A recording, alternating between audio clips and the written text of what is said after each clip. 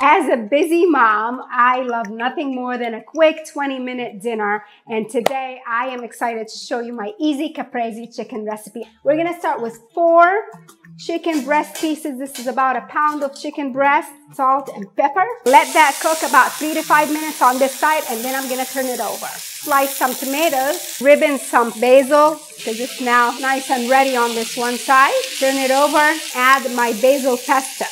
We do this just a couple minutes before the chicken is done cooking.